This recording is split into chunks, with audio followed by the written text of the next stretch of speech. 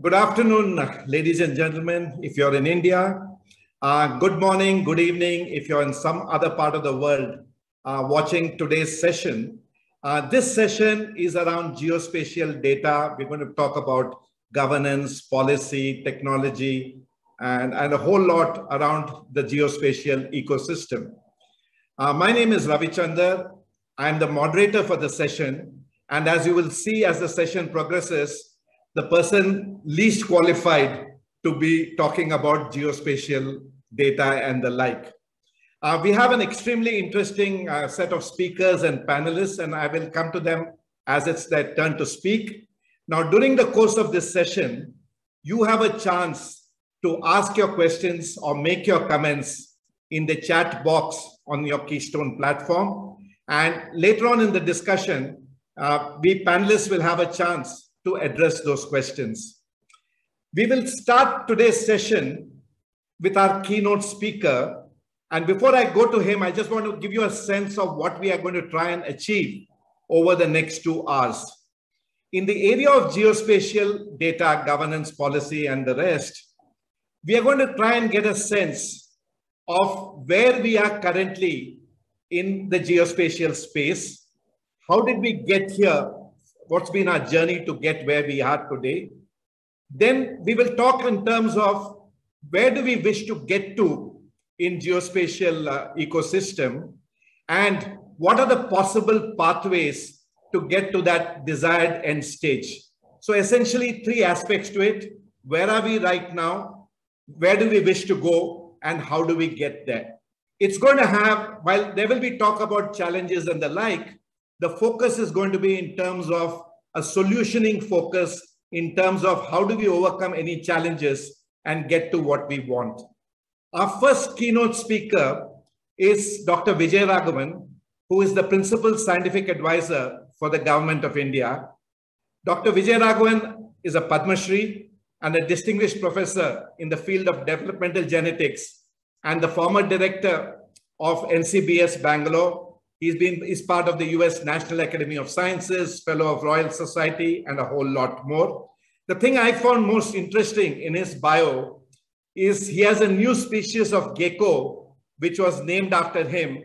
And if I've got the pronunciation right, it is called Hemidactylus Vijay Raghavani. Ladies and gentlemen, I present to you Dr. Vijay Raghavan. Over to you, Dr. Vijay Raghavan. Thank you very much, Dr. Ravi Chandar. It's a great pleasure and an honor to be here. This is a very important area which you have under discussion, and the panelists are very qualified. And I'm sure this will be a very interesting panel discussion, and I look forward to listening to that. My brief intervention will add one point and focus on that point to the points you added. Dr. Ravi Chandar said, he wanted to know where we are, where we want to go, and how do we go to where we want to go. I would add one more point to that as the focus of my intervention, and that's about how did we come here. And how did we come here is important because if you look at, what topics we want to include in the panel discussion, they are the mapping industry, the current challenges and roadblocks, the data gaps, the role of institutions and organizations in special data policy, implications of new policy guidelines, and the expectations of the geo community. All of these are very, very important, and they will unlock the system going forward. But together with this, we need to understand what are the high-level problems we need to solve today, in addition to the more immediate economic and social issues with improved mapping can address. And those high-level problems can be summarized in 3 words: climate, energy, and environment. If these 3 issues are not addressed, then all our economic and other aspects are for naught. So to address these 3 issues, we need to know how we came here. And there are 2 important points in understanding where we came here in the context of these 3 words: climate, energy, and environment. First of all, how did we as a species come to dominate the Earth, right? So that point I'll summarize very briefly. Then point out how we as a species have changed the Earth in a manner where we are now responsible for its future. And the third point, how information, knowledge, and decision-making synthesized from knowledge is going to be critically important going forward. So the first point, how did we as a species come about? That is extraordinary. And that extraordinary low probability event is clearly stated in the theory of evolution by natural selection, which Charles Darwin and Alfred Russel Wallace clearly propounded. And basically, this allows the selection of those who are fit in a certain environment.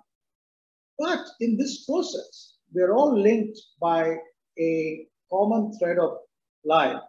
All life on Earth is linked. It has a common origin and there's a common thread. And that common thread is, metaphorically DNA. And therefore, the metabolic processes in the lowliest of single cellular organisms and the largest of dinosaurs or whales is has very many common features. So that commonality is important. But during this evolution of this range of animals in between, something rather remarkable happened. And those three things with respect to humans not only transformed us and made us special, but made us have the opportunity to transform the planet. And those three things are simply stated. We had the ability, unlike our other primate cousins, to oppose thumb and forefinger. This allows you as a teacher to throw a chalk at a student who's sleeping, but also make tools, make instruments of various kinds, and shape the planet around us. So this ability to grasp objects and use them in a variety of ways is may not be unique, but close to being unique. The second dramatic evolutionary change was our ability to voice sounds in a manner where language could evolve.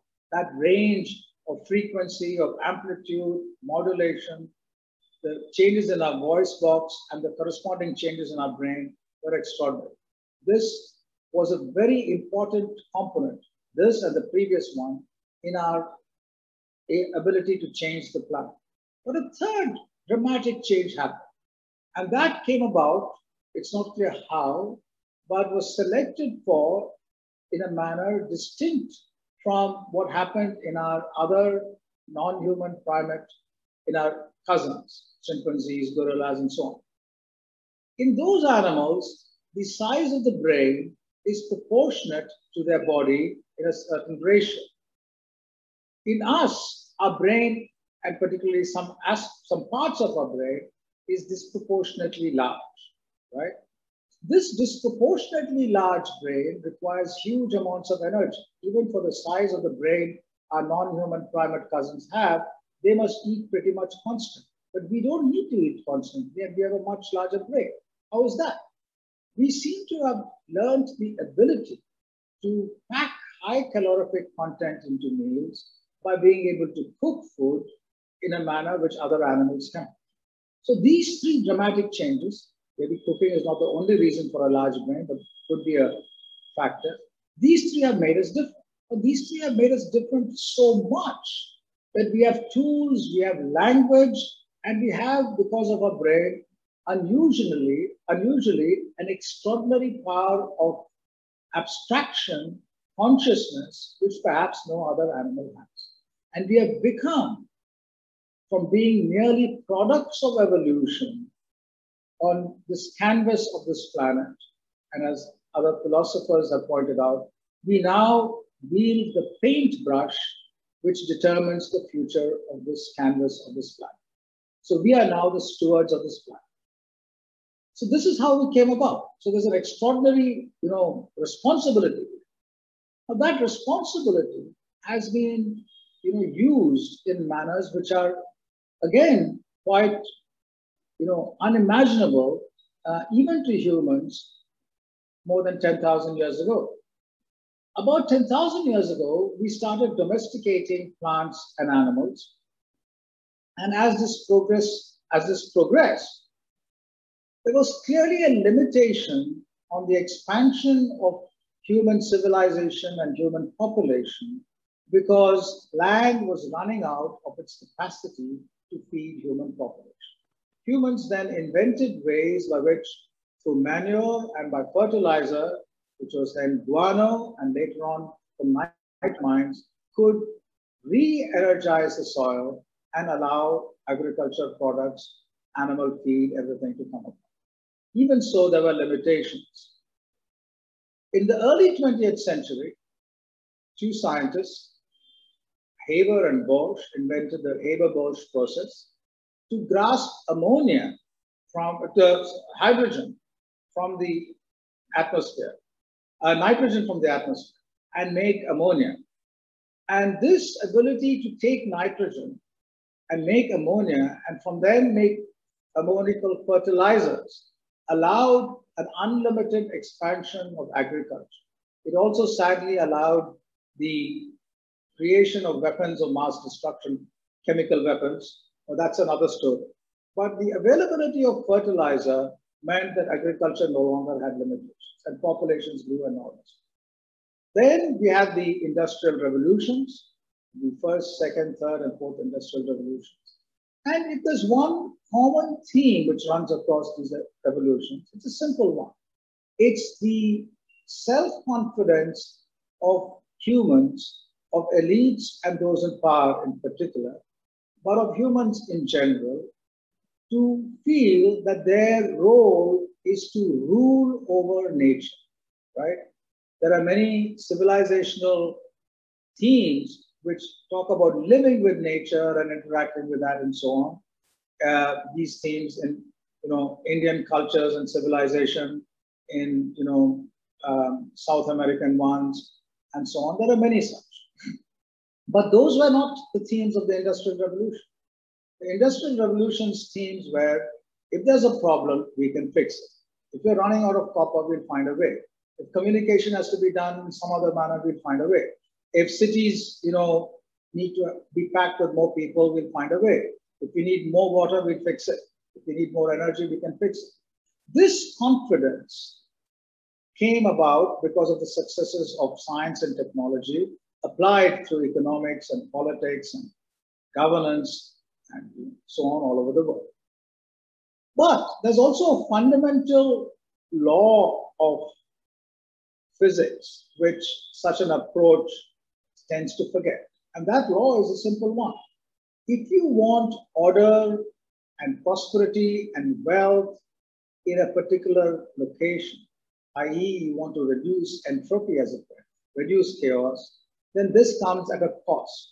And that cost must be at a cost of natural resources, as at a cost of energy, at a cost of exploitative markets, of exploiting other people, and so on. In other words, if you want your house to be rich and well organized and clean, it came at a cost of other people's houses not being so. Now, today's world has come into a different context altogether.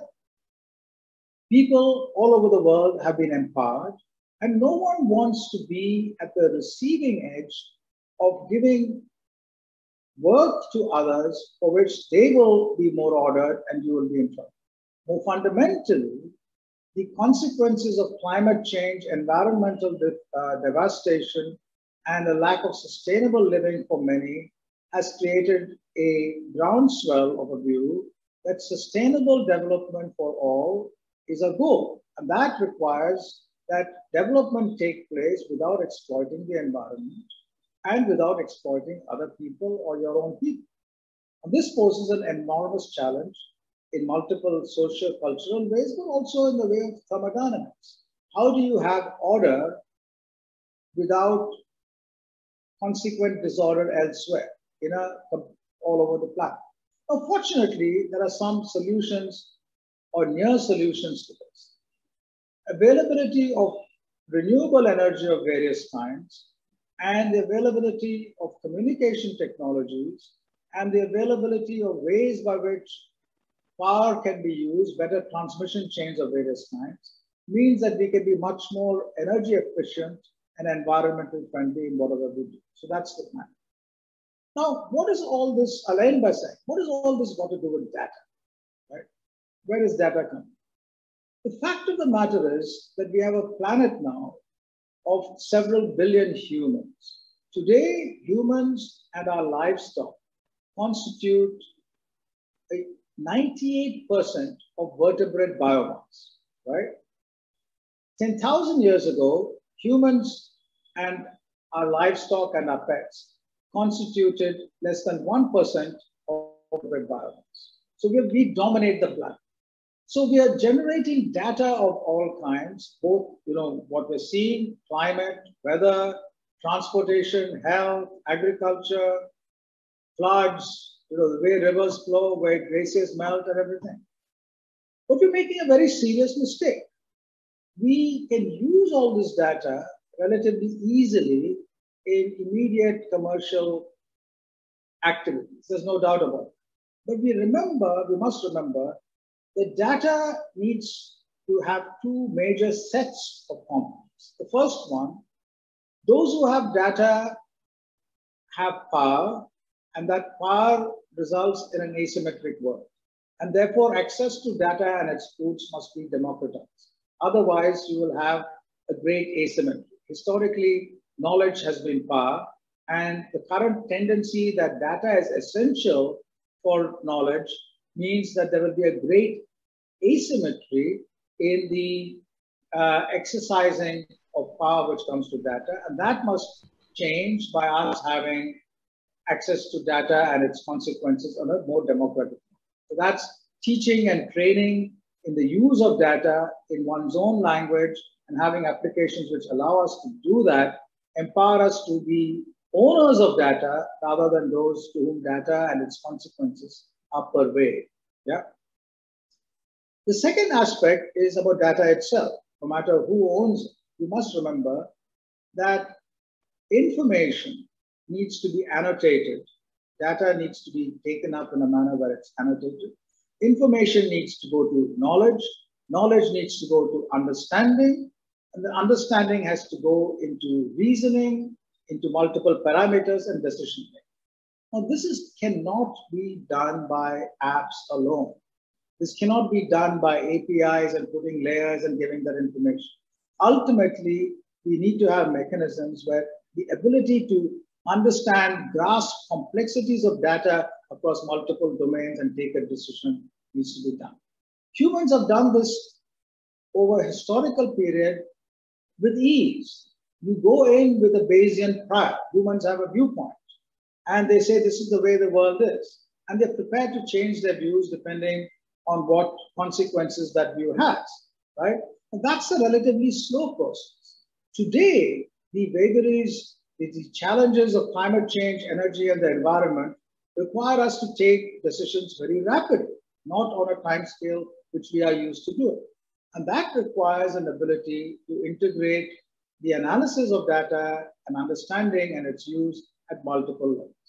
This is a huge challenge. I'd like to end by saying that in governments, in politics, we need to take decisions by the weekend or in 2 weeks. That's the time scale we're talking about taking decisions, right? It's very easy for those who are outside to say, why did you do this and why didn't you do that? But those in government have to take a decision fast, and the availability of data is critically important. And having taken that data and that decision, you cannot change your view the next week. You have to find ways of dealing with the consequences of every decision. This is about governance and politics. Industry wants to see profits in each quarter, right? It doesn't want to say, I'll do this and I'll see profits 5 years, 10 years later, right? Industry wants to see profits in a quarter. And scientists and technologies want to give solutions in a decadic time. So there are huge asymmetries in core capabilities and desires of these three sections.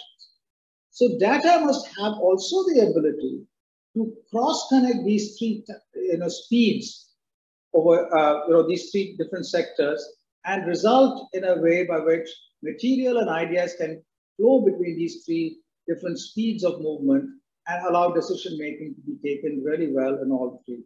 And benefits coming from science and technology come at a very rapid pace. Thank you very much. Thank you, Dr. Vijay Raghavan, for that. I mean, been very, very enlightening. You know, I was just reminded as I heard your earlier bit about the species. For those of you, I think, who haven't read this book, there's a book, Indica, by Pranay Lal, which gives a sense of the natural history of the Indian subcontinent. It does delve into some of the things that Dr. Vijay Raghavan alluded to. For me, there were 2-3 takeaways, and then when we come to the panel discussion, I would like to ask a few more related to geospatial policy per se, which we haven't discussed. But for me, the takeaway really was that we are the stewards and custodians, and the elite have a responsibility in terms of what they do with all the large data and the information. I think that was an extremely important point as we go forward in the panel discussion. And you mentioned about information, knowledge, understanding. I think of it in terms of the 4 I's. So you get information, you derive insights from the information, then you generate ideas from this information and insights, and you take it to implementation. And as Dr. Vijay Raghavan aptly pointed out, in the current age, speed of action is extremely important. And while industry wants it at super speed because there are profits and other issues involved, academia and scientists may move at a more slowing glacial. Of course, the glaciers are no longer slowly dissolving, it's dissolving much faster, but they're willing to wait a little longer. So how do we marry in terms of government, industry, academia? And we'll have issues to discuss this. I next call upon the 2 WRI veterans, Beena Shetty and Raj Bhagat. They will give us a sense about the subject that we are talking about today. And I think Beena and Raj will also walk us through certain case studies and applications where they have had occasion to use the geospatial data. Over to you, Beena. Thank you so much, Ravi. And thank you, Dr. Raghavan, for the insightful keynote address. Very eloquently laid out the context for this session. As you mentioned, with our recent technological advances, capturing spatial information, has now become possible, and ensuring that this data is made available to a wider platform is definitely a step in the right direction. And our hope is that this, progressive move triggers innovations in the space, makes governance and policy making, especially in the sectors that you highlighted, climate, energy, and environment, much more data driven. So with that, let me share my screen.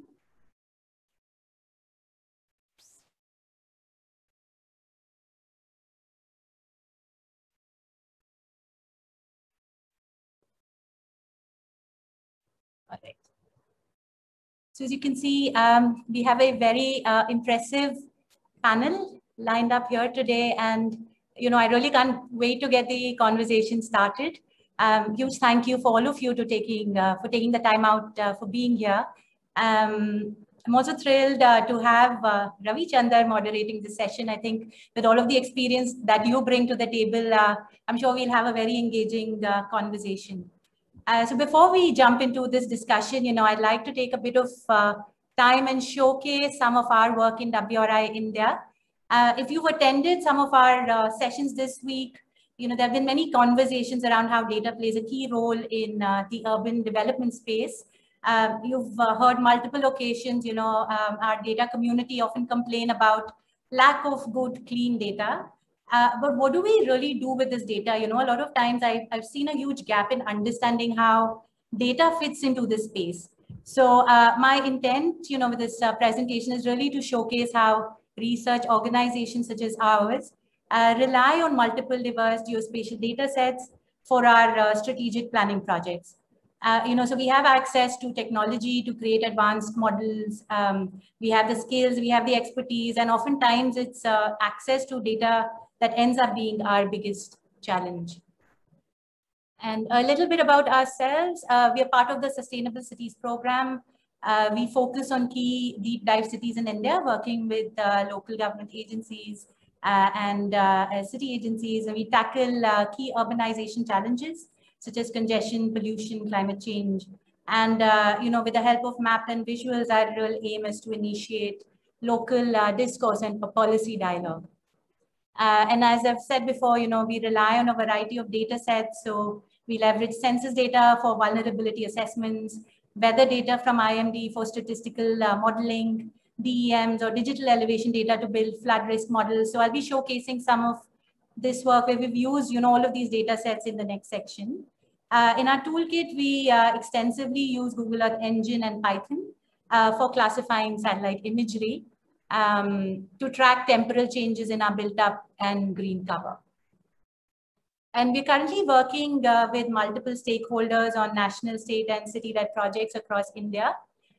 So in Delhi, we're partnering with the Ministry of Housing and Urban Affairs on projects related to the economic geography of the region. In Telangana, we're partnering with TSIC, the Innovation Cell, to explore the impacts of a regional pharma economy. Bangalore, we're working with BMRCL to support on integrated transport planning. Mumbai, we're providing technical support to MCGM in drafting the city's climate action plan, by conducting vulnerability assessments, building flood risk models, and estimating GHG inventories for the city. And, apart from all of this, there are also multiple research projects currently underway across, cities pan-India. So, the big question that we try to solve every day, how do we make our cities more resilient, inclusive, and competitive with the help of data? Now, according to UN projections, by 2050, 7 out of 10 people in the world will live in urban spaces. And for India, this translates to almost 80 crore people living in, our urban cities. That's nearly double of where we are right now.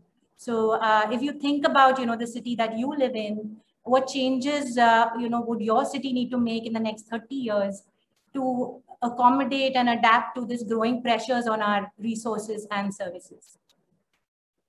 So to ensure sustainable and equitable growth with data, what we try to do is understand the needs of these growing cities, and we evaluate opportunities for improved resource usage.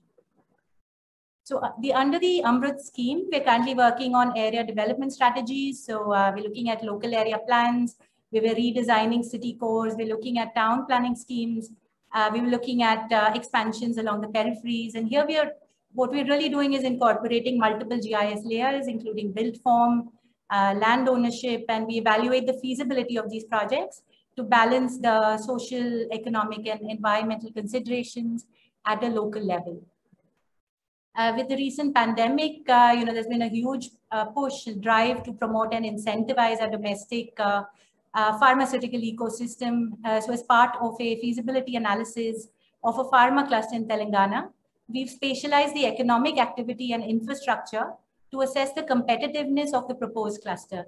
So, here we're looking at the spatial distribution of the pharma industry. We're looking at locations of testing labs, cold chains, research institutes, and we're assessing the proximity to essential infrastructure. So in terms of logistics, do we have access to ports, major highways? Are there gaps in our transport freight corridors? And all of the essential infrastructure that's relevant to the pharma biomedical industry. NCR, we're looking at the economic geography and spatial spread of industries from the city center and along metro corridors. And a lot of time and effort was spent here in, spatializing the available economic census data. So, the intent here is to understand the evolution of industry clusters, identify key economic drivers, and project future growth. This allows us to really assess, where we are right now and where we need to be to get closer to the government's ambitious $5 trillion GDP target. Bangalore, we're looking at transit-oriented development projects. This is a proven planning strategy, which concentrates jobs, services, housing around public transport. And, this makes cities more productive while reducing our carbon footprint. So here, what we're doing is evaluating the current land use, assessing the consumed FARs, and the potential impact and opportunities of enhancing these FARs to facilitate improved utilization of spaces around our public transport. Resource optimization is also a critical piece, where we evaluate our current service gaps in our networks. So these are service accessibility maps that we create, which are a great way to highlight existing connectivity gaps and lack of services to vulnerable sections of the society, specifically those sections that rely on these modes of transport.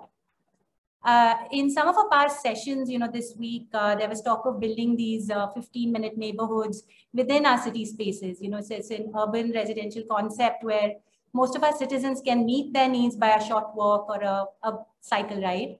And essentially, the idea here is to ensure equitable access to those who do not own cars and reduce the reliance on transport. So here we're looking at gaps in our networks, that don't meet service level benchmarks that are defined for access to amenities such as schools, open spaces, hospitals. Are these public spaces easily and safely accessible by our vulnerable populations, the children, youth? Can we bring in the gender lens into our planning here? Do we have sufficient access to toilets? Can we have more lit streets to make these mini cities more vibrant and safer?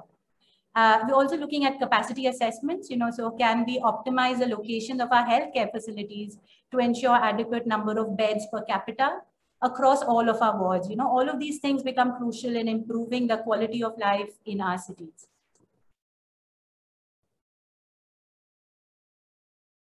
Here we're looking at overlaps in services between our bus networks and metro corridors in Bangalore. And we're crunching large gigabytes of data sets here. So we're looking at, GPS locations of buses for every 10 seconds. And we're also looking at ticketing information from our metro services. So here, what we're doing is evaluating the potential of our mode shifts, gaps in our last mile connectivities to reduce the burden of congestion, specifically on our roads in Bangalore. This is a mobility benchmarking study. And really, with the help of these indicators, we're trying to assess how connected and accessible our cities are. Mobility, the questions we try to ask here: how well does a city move and how safe is it? So we work on road safety projects such as these, where we use crash data from FIRs, which we get from our police databases. We geolocate these accidents, identify black spots, and that we now know that most of our fatalities are at intersections. Can we correlate this with road design? Is it a poor turning radius? Was it a high speed limit? Can we identify strategies to fix all of these issues? This is an interesting application of machine learning, where we hope to quantify crowds. Now, currently, there's no means of, quantifying footfall in public spaces. We have no means of estimating exact counts of footfall in a given city, and there have been past instances of foot over bridges collapsing, stampedes due to overcrowding. And I'd like to point out that, this is from February 2021 during COVID time. So you can imagine how much more crowded these spaces tend to get. So using camera feeds, what we're doing here is developing AI models to help extract metrics such as footfall density, crowd speeds, and we're looking at the spatial and temporal trends to assess conflict points and stress zones during peak hours. And along with this, we're also building models that can do this for pedestrian and vehicle detection for some of our road safety and design projects.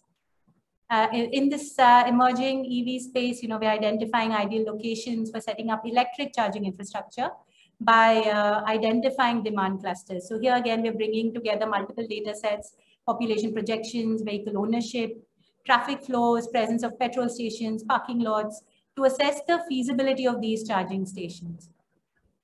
Finally, environment and climate change, it's been in the news lately. The very alarming IPCC report, has shown that GHG emissions from human activities have been responsible for approximately 1 degree of warming over the last 100 years.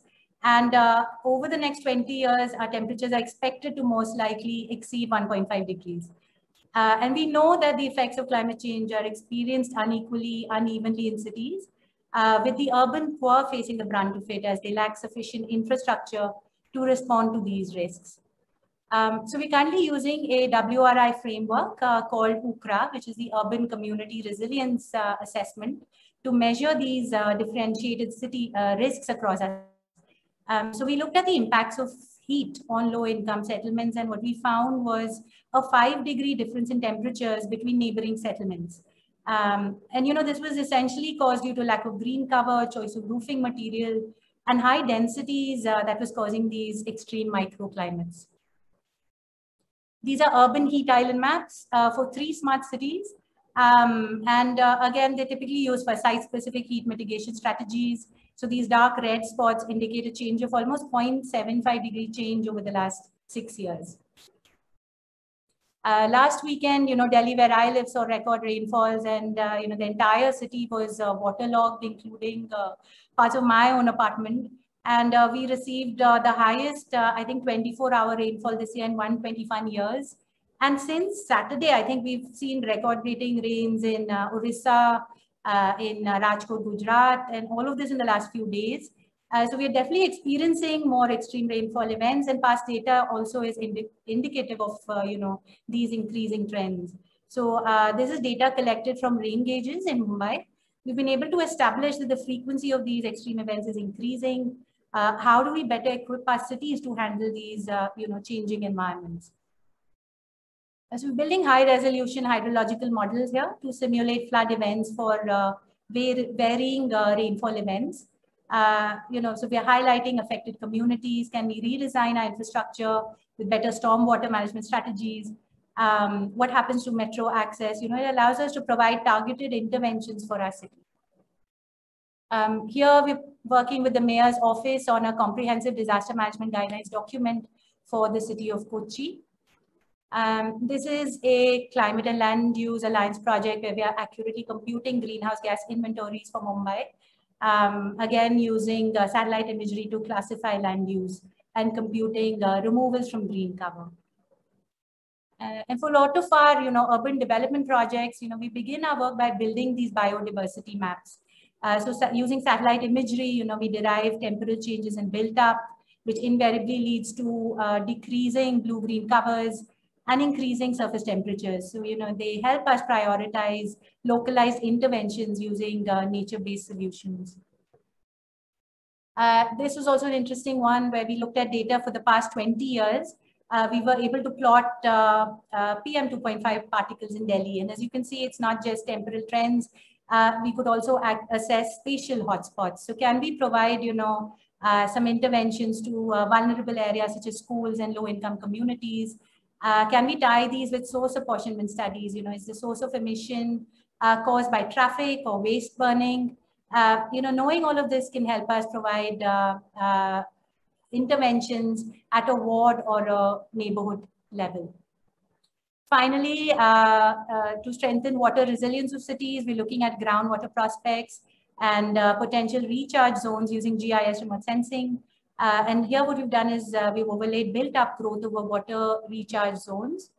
And what we've seen is that almost 45% of new urban development has come up on areas with very high recharge potential. So an estimated 300 billion liters of water is now being diverted away from underground aquifers due to the change of these urban permeable surfaces. So by mapping these layers, it helps us understand the consequences of our past development choices and contributes to more informed decision making. If you're looking at, if you really want to look at even more maps, please do check out the Maps and Publications booth on the platform post this session. Finally, to conclude, we have all of these investments that are currently being made to improve our urban basic infrastructure. So with data-led planning, we really need to ensure that these investments deliver on the 3 pillars of our SDG goals, which are economic, environmental, and social sustainability. And finally, the bottom line is, yes, we need good data for providing meaningful, actionable insight for our cities. It's absolutely critical for us to have reliable, accurate, high-resolution data. And, this cannot be created and maintained in silos. There has to emerge better trust, transparency for better collaborations between, the government, private sector, civic society, to build a data ecosystem that is sustainable over time. So cross-sectoral data sets will allow us to come up with unique solutions that are urgently required to make our cities greener, cleaner, and more inclusive. And, with the new guidelines, I think it's definitely a progressive move, a step in the right direction. And we hope that this will lead to more evidence-based, data-driven governance and policy making. So that's all from me. I will hand it over now to my colleague Raj, who will maybe highlight a few of our data challenges that we've had in all of the projects that we do here in WRI. Great. Thanks, Beena. Good afternoon, everyone. So, yeah, just share this.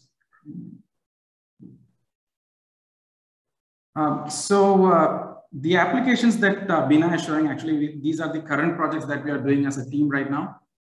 So we have been working on lots of these projects for so long, and in retrospect, actually, we thought, you know, it's not just about the solutions, but we need to talk about the enabling environment behind these solutions. That, I mean, only then we will be able to make some interesting drives in this field. That's what we think right now.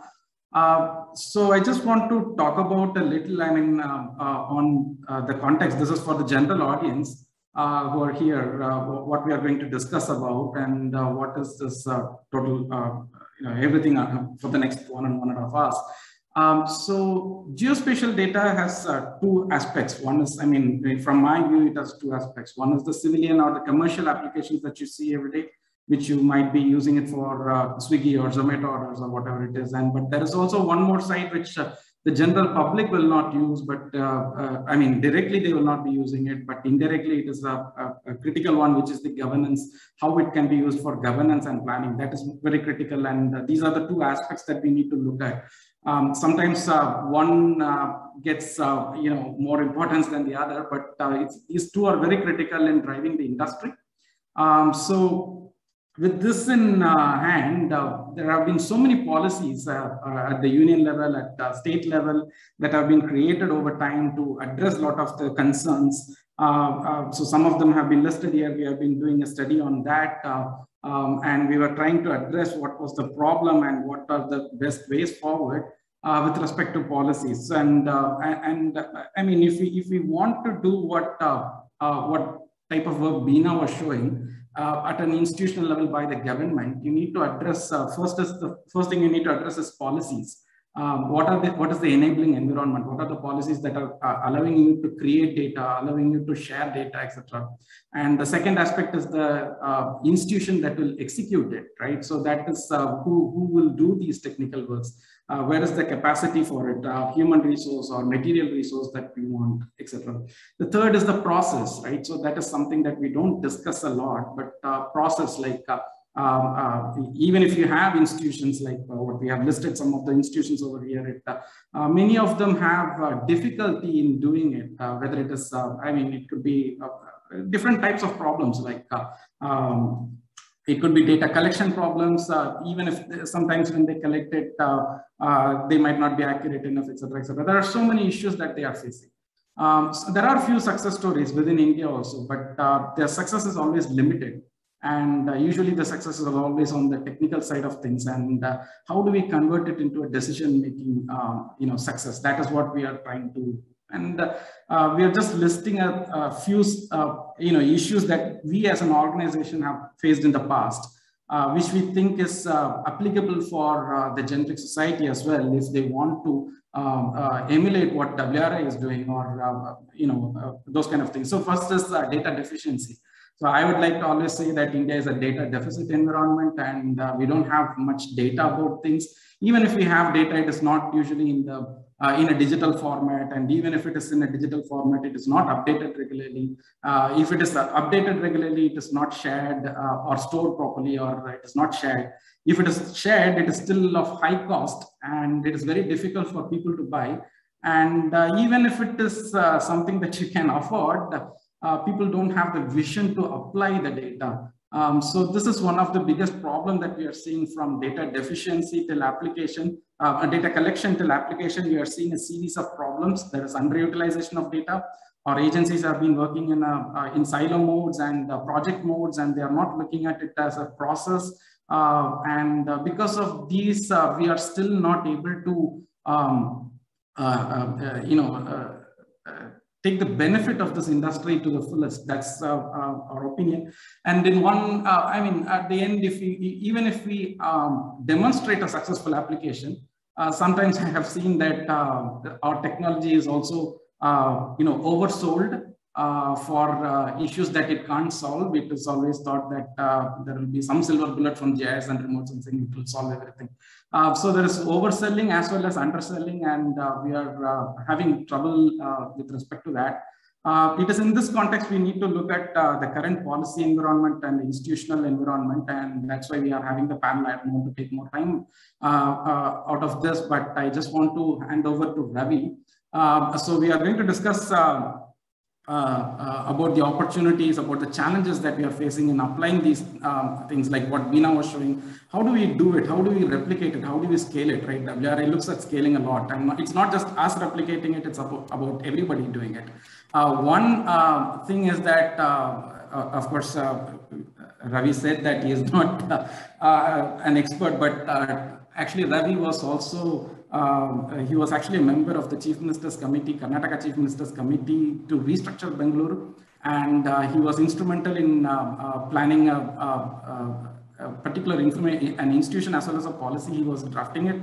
It is called BASIC, that is Bangalore Spatial Information Center, and you can find the documents. It's still there, and he has a lot of expertise in bringing up data and how to make it work. So how to convert data into action, and he has been leading it. And Ravi, it's all yours. Thank you, Raj. Welcome back to all the panelists. And the 2-3 things struck me as I saw the presentation.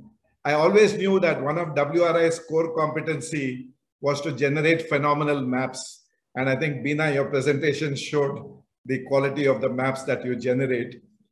I'm sure most of the people in the audience will be following the WRI handle. I also suggest you follow Raj Bhagat's handle, because as a hobby, he also puts out very, very interesting charts from geospatial data. And Raj, thank you so much for putting out those alphabet soup of various institutions and the like. And, though he mentioned that, I have about 2 decades of working with government pro bono, but what is less known is I call myself the patron saint of lost causes. And while Raj said it's a nice acronym, BASIC, Bangalore Spatial Information Center, the reality is despite 20 years of lobbying, it has still not seen the light of day, but we'll come to that in the panel discussion. And I would also wait for, Dr. Vijay Raghavan to join back when we can discuss some of the policy aspects. Now we will go to our panelists, and I would request Dr. Roy to initially switch on his video. Dr. Parsarthi Roy is an ecologist, a visiting fellow, University of Hyderabad. He's a former director of ISRO, Dehradun. He has done loads and loads of work in natural resources mapping. He's been in the field since 1977, but I don't even think terms that we are using today were mainstream. It was the pre-slide rule era in working. He has over 30 PhD students, and one of the models that he crafted on biodiversity was part of the COP11 adoption, along with Swaminathan and Kasturi Rangan. Parsarthi Roy, currently, Dr. Roy, the question I'd like to ask you is, you have seen this field literally evolve, given that you've been in it since 1977. Could you give us a sense of how the technology here has developed over the years, and where are we currently in terms of technology deployment in the geospatial space? Dr. Roy? Okay, thank you. Very good afternoon, Mr. Ravichandran. I think it is a really pleasure to listen Dr. Vijay Raghavan in his keynote address. And I think the issue which he talked about, how we have reached this place, probably that was the beginning in 1972. UN Conference on Environment set the tone that environment has to be looked with the much better technologies. And that's where the 1973 United States launched a Earth observation satellite, which was called as a Earth technological satellite, and later named as a Landsat. And almost same time, I came in picture from the university. I joined University of Karlsruhe, started seeing satellite data. These were analog data, and came back after 2 years to India and joined the National Remote Sensing Center, which was a pioneer department for receiving and processing satellite data. At that time, we used to get data from the US, and they were analog form mostly, and mostly interpretations were visual interpretation, looking at the picture and getting information. Subsequently, one of the major tasks which was Professor Satish Dhawan prompted at a national level was forest cover mapping of India. And that time, the Silent Valley issue was on very hot, and people were talking about deforestation in India. And that's where the existing satellite data purchased from US NASA and the current satellite data were utilized to map the forest cover. And we had a forest statistics and which really shook the forestry sector in India. Over the years, ISRO made a quite important contribution in launching a state-of-art Earth observation satellite. They were the best at that time, and they provided data on land, ocean, for weather, weather forecasting. And all these efforts, they led to a situation where we did not buy data from US. We had our own data. Data became cheaper, and ISRO proactively promoted dissemination of data to the different stakeholders. We also demonstrated through interinstitutional collaboration how these data sets can be utilized. As it has been said, the rich countries, they have best maps, and they have up-to-date maps, the current information, because data is most valuable thing. And that is the period the whole operational concept of remote sensing came in picture. It is something like late 80s. And India started working with the stakeholder institutions and built up a potential applications in the field of natural resource management. And I can tell you India is one among the few countries which has such a comprehensive natural resource database. Somewhere during that time, India confronted some of the map issues because the maps were not open. For putting the satellite information on the map, you needed an open policy on this topographical map so that readability of the satellite products can be increased. Now, that is the period when there was a discussion came up for map policy, and there was some map policy, and topographical map were divided into two categories. One is open source map, maps. Another one is defense related maps. But that was a very small beginning. I can tell you, world was progressing very fast. There was a satellite data. NASA made available MODIS, Landsat satellite, freely available from the very beginning, 1975 onwards. These are science data. European Space Agency made data, Sentinel series of data fully free, which is about 10 meter and 5 meter ground resolution. Many of the part is covered by Planet satellite, which are again very high resolution. I'm not sure I'm hearing you. So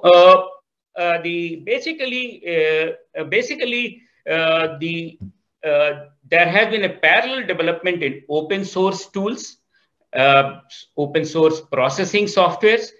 The analytics part also came into, and that's where the integration of technology took place. GPS, GIS, and large computing system, cloud information came in picture, and requirement of more and more open policy was required. And I would say that the information on the position became very important, and the entrepreneurship, building a business, required a position data, and that's where the technology demanded open map policy, and that I consider that the present geospatial policy, which has been announced by the present government, has been a major milestone. However, the new policy which has come on drone is also a major milestone. However, if you want to make this data set open, you need further policy level changes, which makes data for scientific analysis. You have a open policy for sharing the existing data sets for monitoring purposes. You also need a certain kind of informations like topographical information, the science-based corrected satellite data for analysis and processing. I think I will stop here, and I will come back if the required. I am asked to answer some questions and queries. Thank you. Thank you, Dr. Roy. We will be coming back to some of the issues that you have raised, particularly in the light of the new policy, which has very good features, but could have a few more about information sharing protocols and the like. And also heartening to see that in our journey since 77, there's been a lot of adoption of open standards, and which really is the way for a country like India to go over getting locked up with any proprietary software. I would next like to go to Dr. Anjana Vyas. I mean, she has over 40 years of experience here in academics and research. You know, Dr. Vijayaraghavan, I must mention, you twice called me a doctor. I am no doctor, I'm a Mr. But for half an hour, I said, let me enjoy my doctor status. So just a little correction out there. But this panel does have pretty weighty doctors, and Dr. Vyas is one of them. Apart from academics and research, I think she's a pioneer who developed a master's course for geomatics. She's been specialized in remote sensing, GIS, urban planning, governance, data science, has been part of international archives on photogrammetry, remote sensing. She's been the chairperson, part of expert committees at DST. I could go on, but you get the sense. Dr. Vyas, my interest in where you're coming from really, because people keep talking about capacity building, and you cannot attend a seminar without the word capacity building being used. And you are at the epicenter for geospatial in a certain sense. So give us a sense of what is the state of education. And you have a belief that we need more of an interdisciplinary approach and not just a silo-based approach. I would like you to elaborate on that. You also have some ideas about how to strengthen academia, industry, government kind of partnerships operating out of academia. And the thing I found most interesting talking to you ahead of this session, you said that there's a chance to catch them young, that even geography classes in school can be taught with an element of spatial thinking. So I'd like you to elaborate on a few of these things to give us a sense of where we are in this whole area of geospatial education. Over to you, Professor Vyas.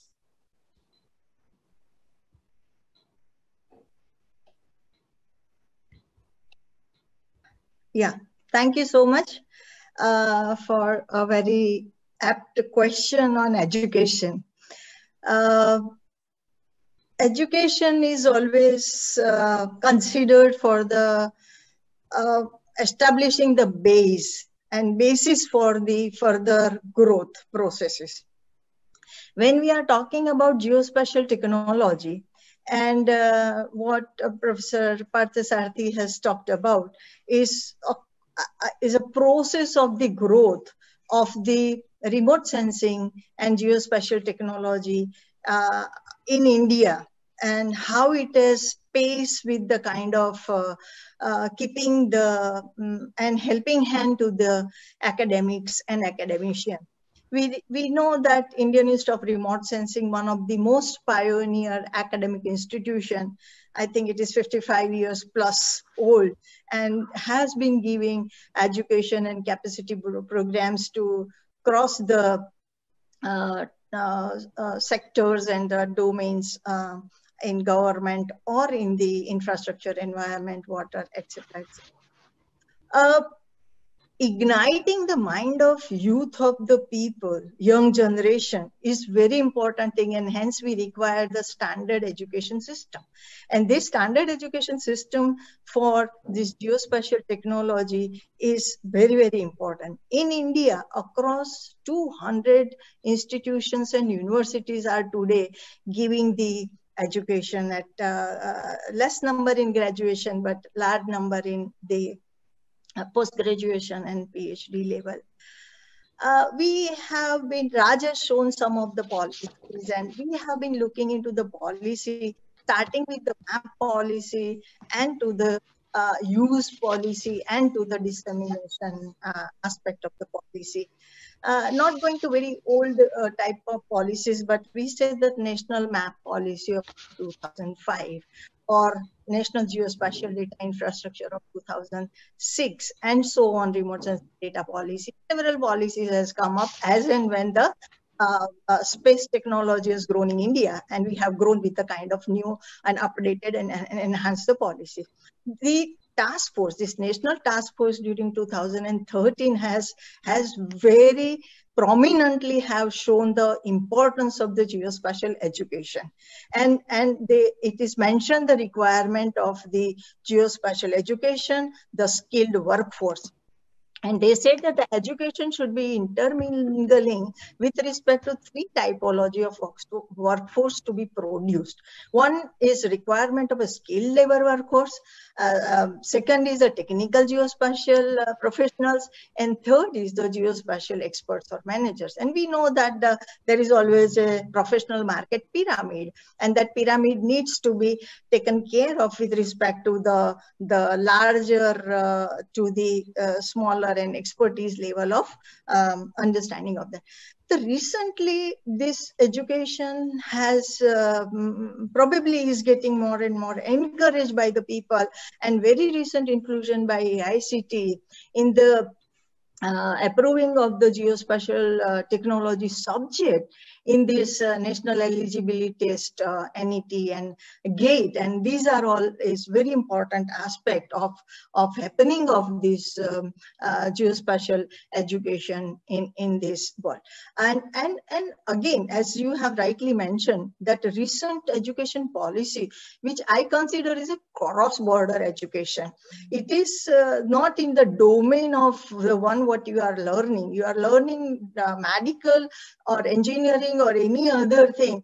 What is most important is that would you need to learn psychology, or would you need to learn the financial management, or what you really need to know, and if that are possible to access to those kind of things through the new policy. I think geospatial technology umbrella has opened up quite drastically, because it has a potentiality of location as well as business intelligence, and both are required in any type or any kind of the requirement of the domains.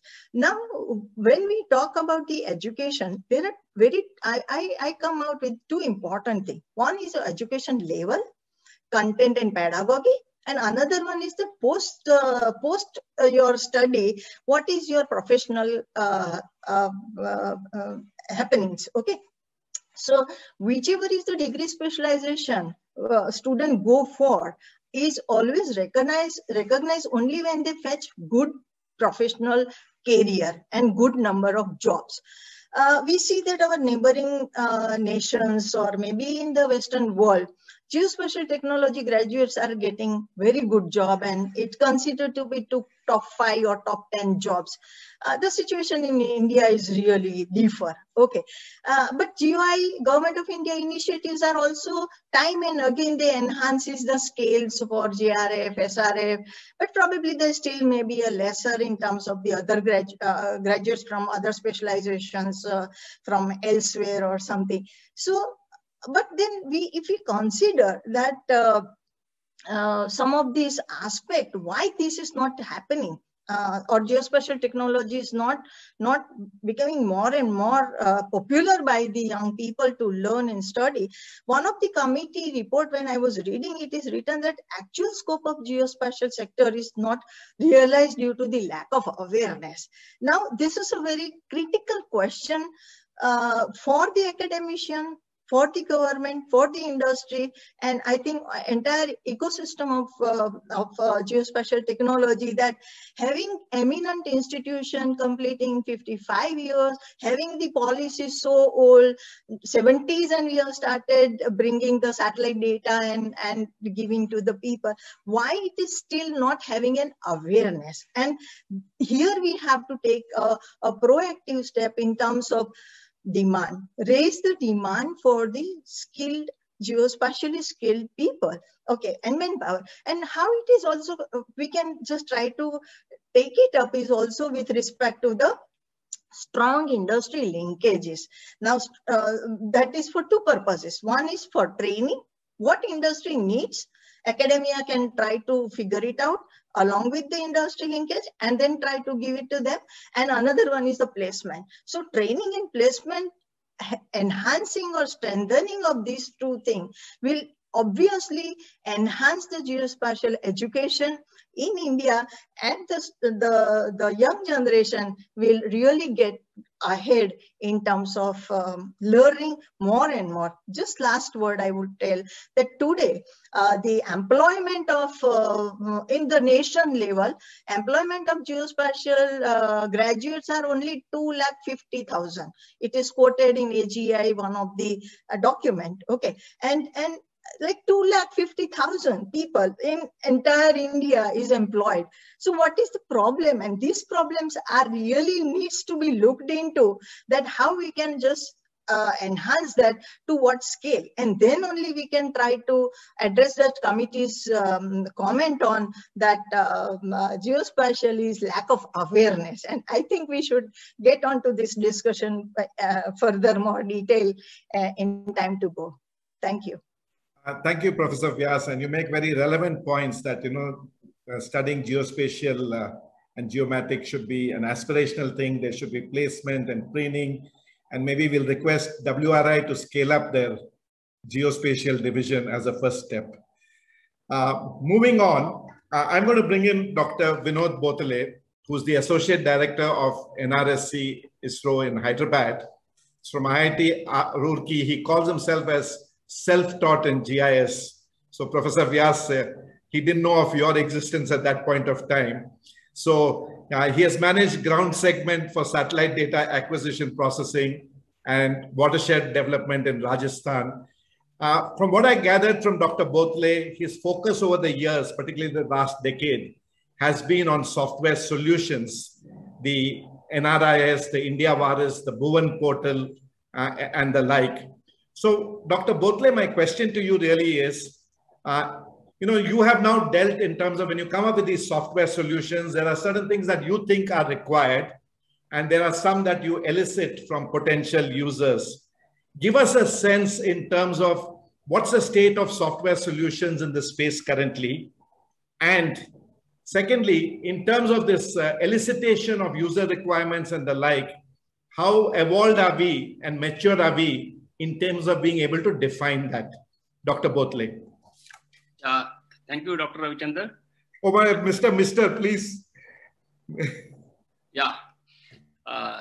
Thank you, Dr. Ravichandran. And it's really a great pleasure to be here. And we could get a very nice keynote address from Professor Vijay Raghavanji. And it's always good to see his pleasant face and always good points. I think this third or fourth time I'm in discussion when he was chairing the meeting.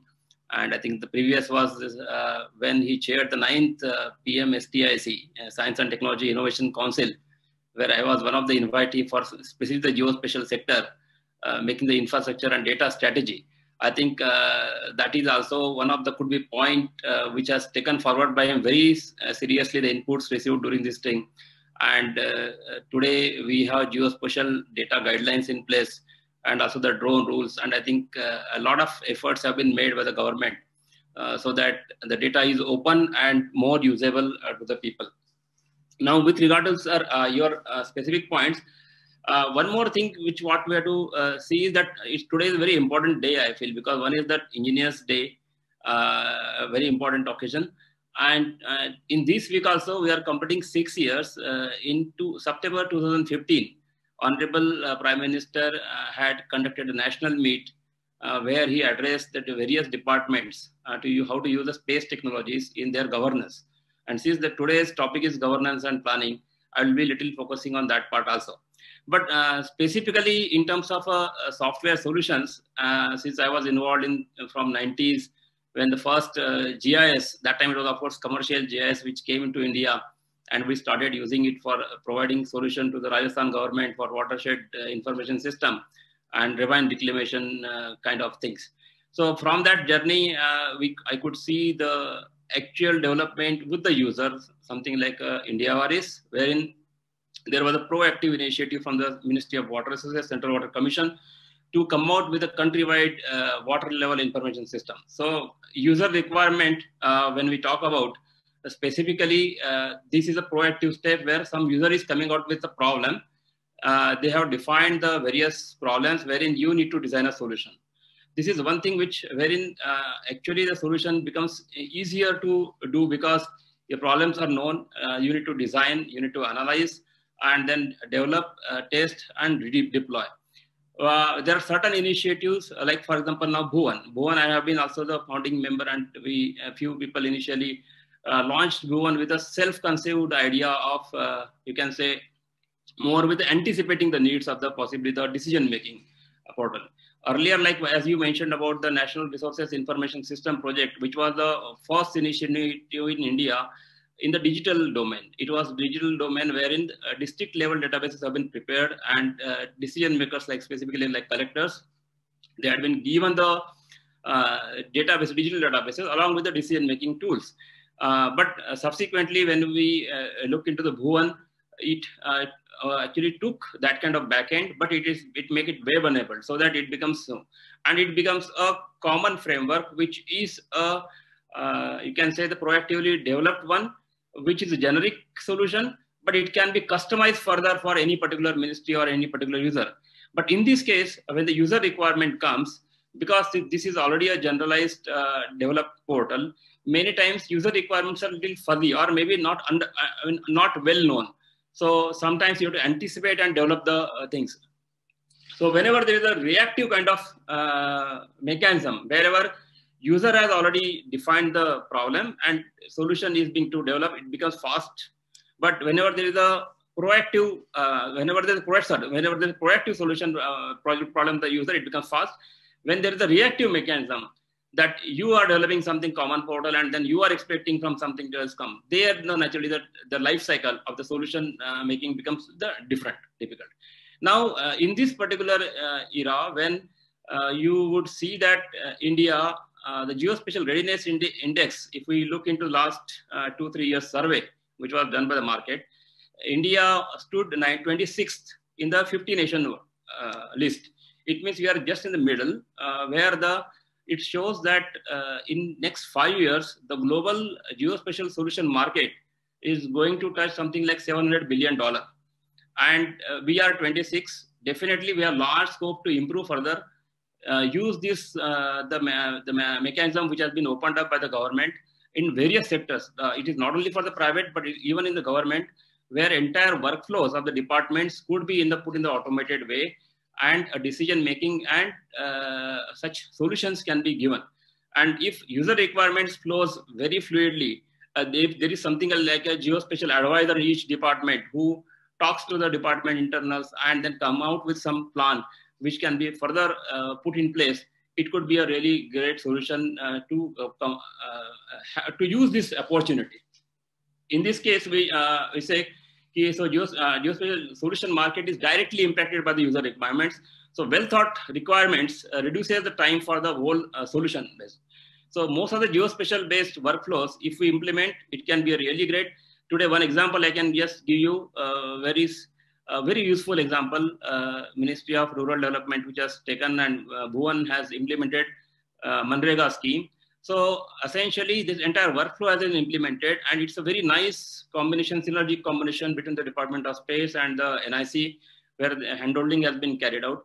So wherever every work which is carried out on ground gets into the workflow, their pictures come on daily basis, work progress is being seen, and then even the initiation for the payment is being done from the Bhuvan. It goes to the clearance to NIC portal, and further it happens.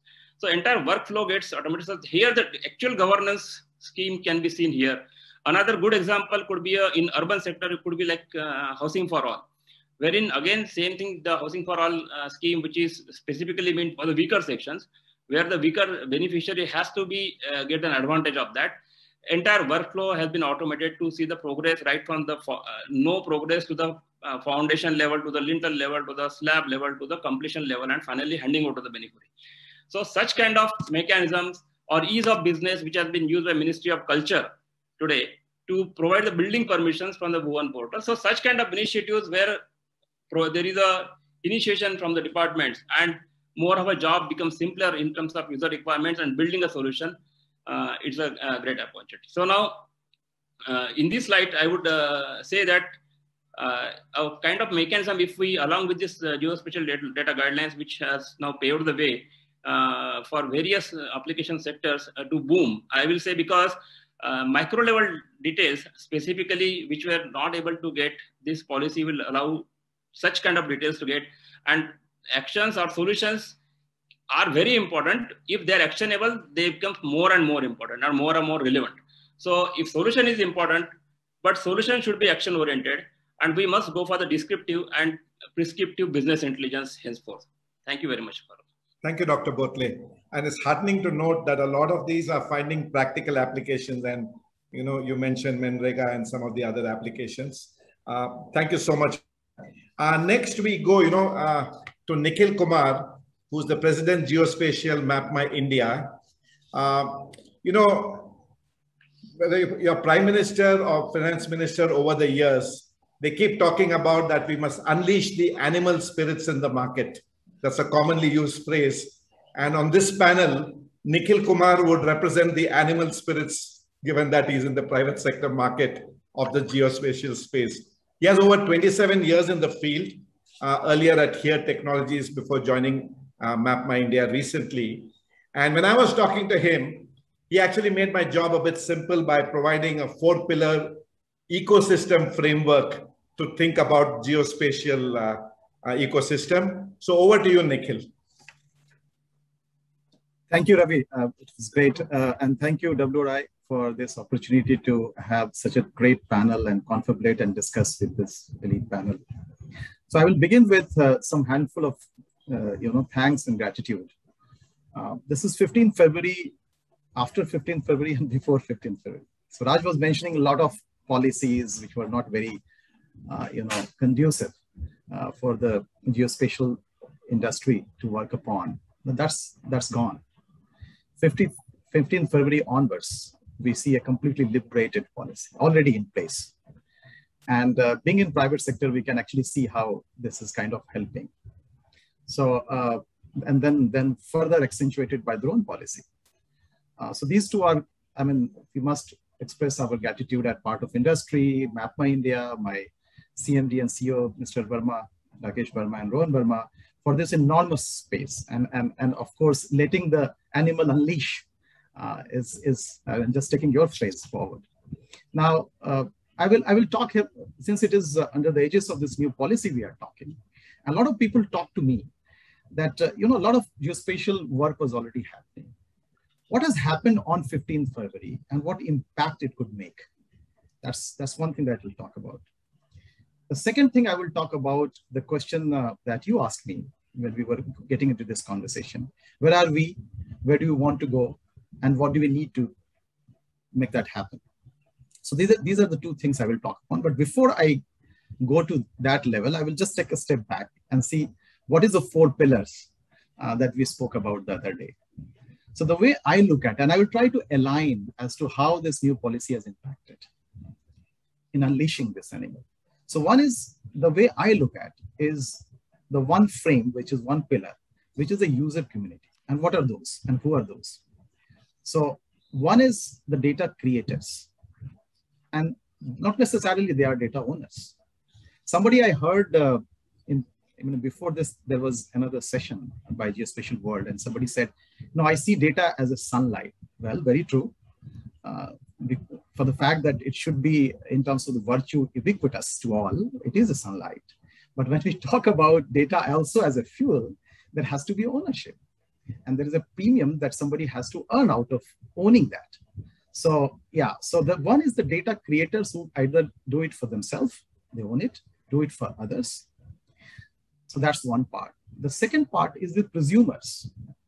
And that's where I will bring in this enhanced understanding of geospatial as contextual convergence of technology, wherein a lot of applications are happening worldwide.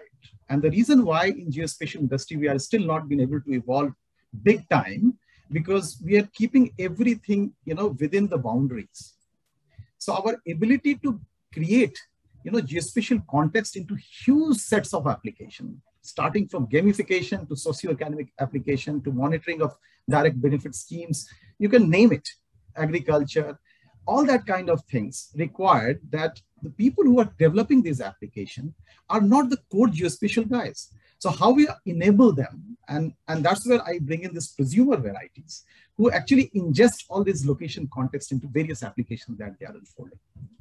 And the third is the consumer. And the consumer could be me, you, everybody, large businesses, organizations, who are actually making the benefit out of this application and the data. So that's one paradigm.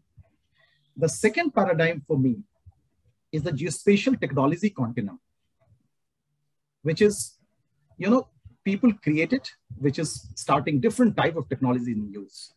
Dr. P.S. Roy talked about Earth observatory, satellite imageries, drone is another way. Then we have terrestrial data capture, which is LiDAR.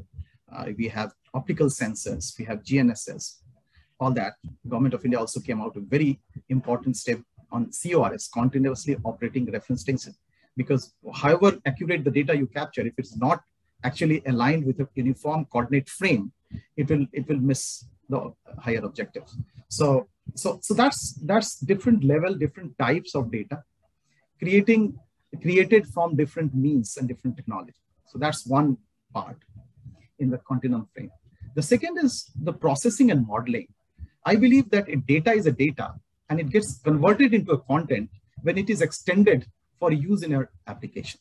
So this conversion of raw data or data into content, there is a huge industry. People make software which allows you to manipulate, manage, model the data based on the actual uses and the application. So that's the second frame. The third frame, once you have created that content, you like to visualize it, analyze it. And this could be enormous. Any sector that you talk about, I don't need to go in detail of that. So that's the third segment. And fourth, when we have analyzed it, visualized it, created it, somebody might require just the data, somebody might require just the content, somebody might require the visualized analytics. How do you extend that? And that's what I'm saying, publishing and sharing, whether it is a portal, whichever way you do it. So these are the four of the geospatial continuum side. And the third is for me, which is how do you, in terms of when you extend it, are you doing offline? Even earlier days, people used to give cities. Or you are actually doing that on an online mode, an offline mode, a hybrid mode, if there is a business layer which is very confidential and that cannot be disseminated openly. Of course, you have to adhere to the sanctity of the data and still provide the backend engine to entice various applications around it. So it could be hybrid, or it could be on-prem, or it could be online. That's the model of engagement or model of deployment. So, and the fourth is different ministries, different sectors using it. whether it is, and that could be diverse.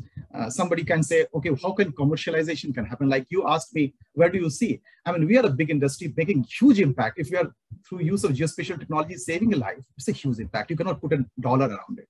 But what I would like to see that also is achieved. We can also put a dollar and say, okay, our industry, which we are planning to have 1 lakh crore by 2030, we are actually able to achieve that, which is real commercial gain, and the industry will benefit.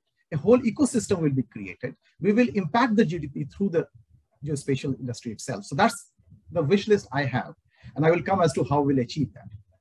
So these are the sectors that I was talking, and I was talking two different and diverse sectors. One is the socio-economic side, which is agriculture, more crop per drop, precision agriculture. We require huge amount of precision in the way we, right from the field preparation to crop management to harvesting, the entire continuum of agriculture, how geospatial find a way. And I'm not going to teach here because everybody knows that it's useful. So I'm not here talking about where is GIS useful. I'm just trying how this benefit, post this policy, these are the sectors which are going to benefit. And I will come one by one on that. So this is a socio-economic. If you see the large industrial or commercial sectors, how geospatial has spurred, and it's likely to do more. So we were saying in autonomous car, in-dash navigation, everybody, you and I have seen, navigation in a car, which was a simple car, offline dashboard. From there, it became, a connected car. From connected car, it became car as a service. From car as a service, it became mobility as a service. And that's where, Bina was alluding to when she was talking about urban harmonization. And geospatial will play not only a role from providing accurate and precision, navigation, but also connecting different dots and providing you a lot in the sense of over the air, management of the entire fleet. So that's one sector. Supply chain logistics, 14% is our transportation cost in India. We need to reduce that using this geospatial. So these are the sectoral aspect on the commercial side and on the socio-economic side. So the value I'm trying to see from the policy that has seen is the areas which we could not do. We could not map every POI. Today we can, and that as a service we can provide, which will actually provide huge amount of benefit to these commercial sectors that I talked about.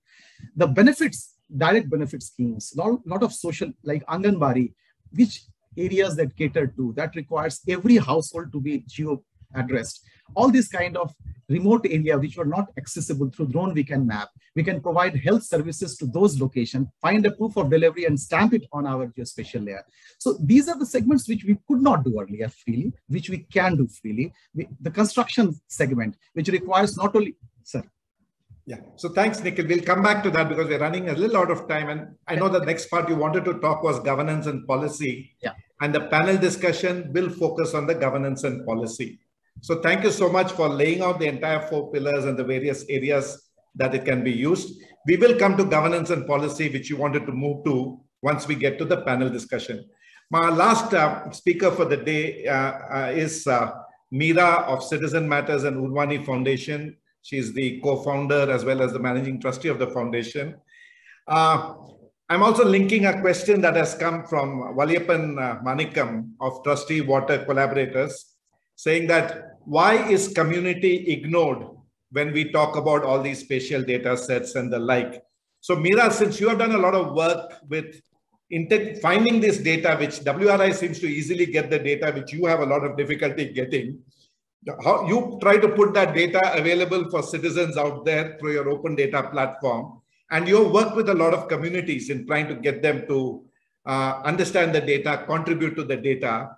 So will you please give us a sense of what is the community hunger for data and your experience of working in this space? And Meera, we normally say we are citizen-centric. I'm sorry, but we have come to the citizen at the last end of the speakers. Over to you, Meera. Thanks, Ravi. I don't know if that speaks for itself, that I'm the last in the list. But yeah, just to kind of share my experience, having been in the civic space in the last so many years, the 2 things I have learned. So one, is that data, including spatial data, is central to better governance and civic engagement. Okay, and more importantly, people really care about data. Right now, with the ubiquitousness of smartphones, people are used to seeing maps. It's the concept of spatial information is internalized now. So it's not something that only academics and experts actually engage with. Average people, lay people on the streets actually understand spatial data. And now, especially people who are involved in civic issues really care about it. So, they're looking for kind of the quantitative information that helps them understand the state of their neighborhoods, their city. They want to see budgets and expense, spatial view of all the projects that are going on, and what is the planned work, how is it going to affect my street, what is the various, the state of execution, and so on. So people actually, feel this is something that matters, and it matters to them in their daily lives, right? These are the pain points that people go through. But unfortunately, data, especially in the civic space, and maybe true for all spaces, is sort of stuck in silos, or it's missing. Even your city corporation, for example, today's, there was this news about replacing all the street lights with LED lamps, and then, and still large parts of the city are in darkness. Like, where is the data of list of, let's say, the streetlight assets? Does the city actually have something like that? And if it's not, how do you actually, go and gather that? So that's one of the reasons that, to complement our work as at Citizen Matters, which is a civic media platform, we have an open data platform, an urban data platform called Open City. So where we are the collators, the curators, and the editors.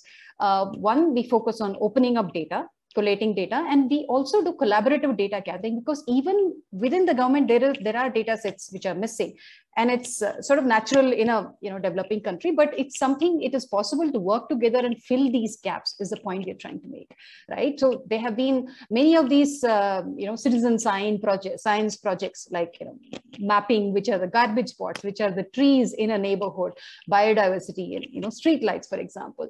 So, and we also have people actually reaching out and asking for data. Do you have this map? Do you have this sort of budget document, etc.? So the goal overall is to, we're talking about data-driven decision making, but the idea is to bring citizen participation into it.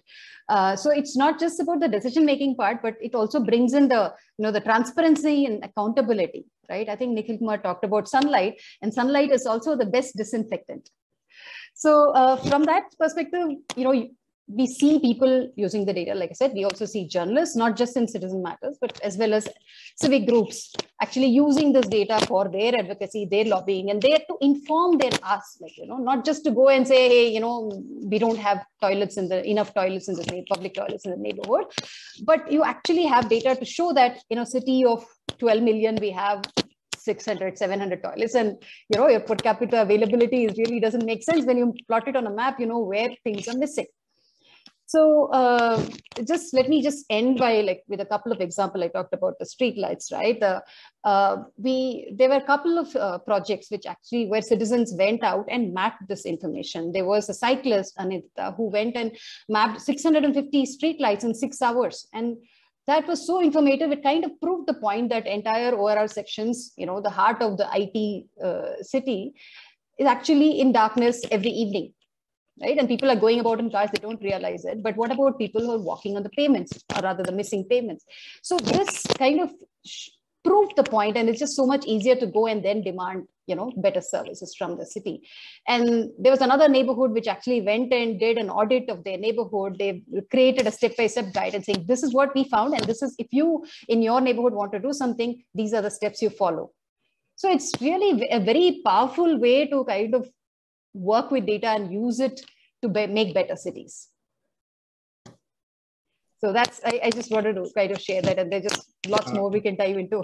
Thank you. So we now have about 20 minutes, 25 minutes for the focus on governance and planning. And I'd like to get that kicked off with some remarks by myself, with my own experience.